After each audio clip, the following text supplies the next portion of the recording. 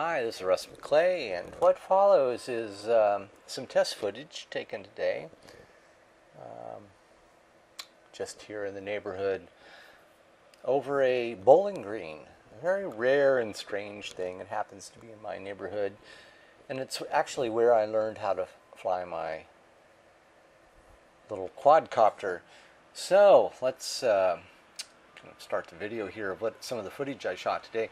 Tomorrow is a big day, and that's what I'm going to be trying to talk about in this short little bit.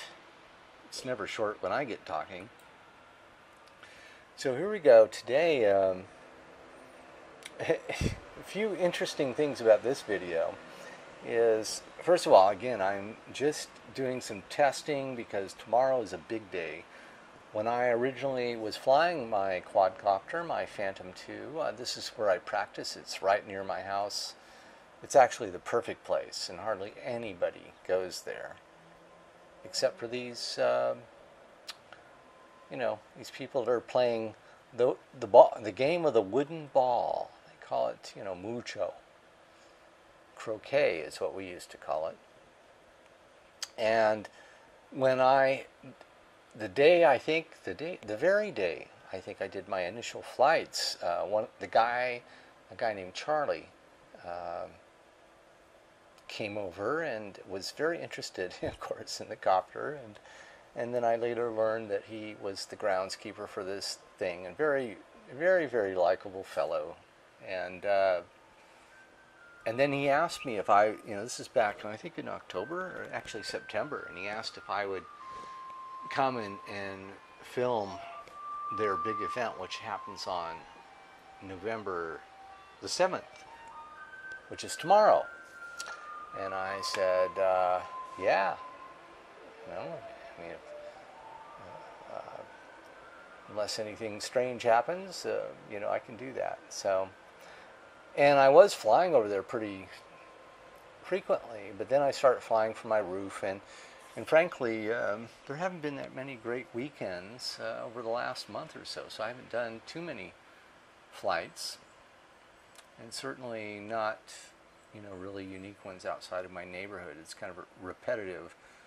But so this is just some footage, and what's going to happen tomorrow is it's some kind of major,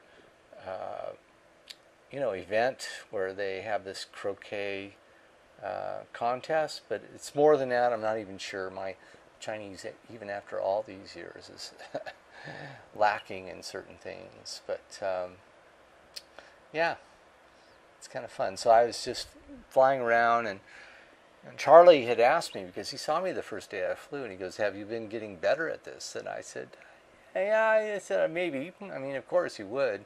And indeed, then I did some more flights, and I went, in fact, I really am getting better at this. As you should. And by the way, that fellow down there below, mowing the lawn with a gas mower, that is so rare. I mean, seeing that guy and that sound today was so cool, because it was just so Americana. And you see there on the lowest deck, a guy in the center of that field there, he's laying out those lines. There's another person there just kind of practicing pitching around, yeah, this is definitely my neighborhood, and it's such a thrill and so cool to be able to see this place where I've lived so many years, from these perspectives from this flying camera. It's very, very, very cool. There's a guy with his mower. There goes a guy on a scooter over there on the side. Yeah, it's quite wonderful. So I'm practicing here too, how to just kind of hold the camera. I try to, definitely if you're around people, I want to be away from them. I want to be high. I do not want to be over them. I do not want, the sound of it to intimidate anybody. So it's a balance between being, high enough, not too high, because then people just become ants. So you have to get down, but you don't want to frighten people, and also you have to think about the safety of the craft itself. I mean, if something fails, where is it going to go? In this example, you can see I'm flying over these trees. I mean, if everything failed and it fell in a tree, it probably would, not be very much damage. But anyhow, this is the venue for tomorrow's big deal.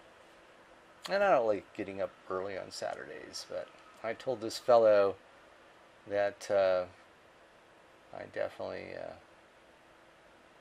would help him photograph this. I saw a little bit of this earlier, and I did notice those guys actually waved at the craft. So that's it. Just a piece, a little pre-piece, and then tomorrow will be the, hopefully get some good footage. I'm not a professional with this, so it's a little bit, there's a little bit of, what can we say, apprehension, and yeah, should be okay. Should be okay, no problem. I mean, they don't expect much. They'd just be happy to see something on YouTube. And I'm really happy they asked me to do it. Yes, indeed. Footage shot with a Phantom 2, a DJI machine. It's kind of an all-in-one solution. Out of the box, you can fly it. And I've had mine for a couple of months and have many flights with it, and is truly enjoyable. If you're careful with it and use a little bit of conscientiousness with it, yeah, you really can't go wrong with it. It's a little bit more expensive than the cheap ones, but this one relies on GPS satellites, and I guarantee you, if you try to fly these quadcopters without that kind of technology, you better be, really ready to fly, And that takes the fun out of like photographing stuff, because you have to pay attention to that. That's it for this. Bye.